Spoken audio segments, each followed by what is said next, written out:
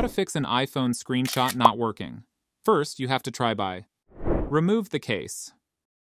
First, remove any case from your iPhone, as some cases may interfere with button presses.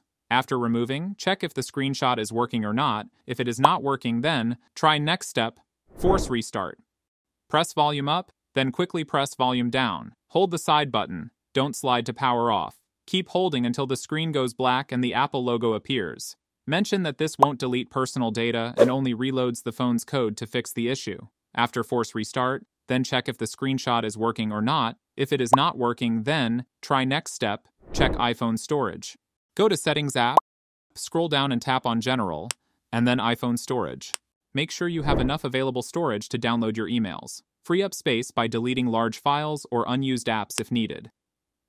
After this, verify if the screenshot is working or not. If it is not working, then try next step, reset all settings. Go to the Settings app. Scroll down and tap on General.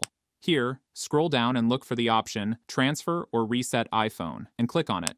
Now, tap on the Reset option. From the menu, select Reset All Settings. Enter your screen time passcode and confirm it. After resetting all the settings, verify if the screenshot is working or not. If it is not working, then try next step, update iOS.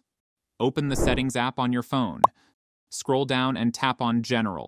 Look for the option Software Update and click on it. If you have any update, then update the software.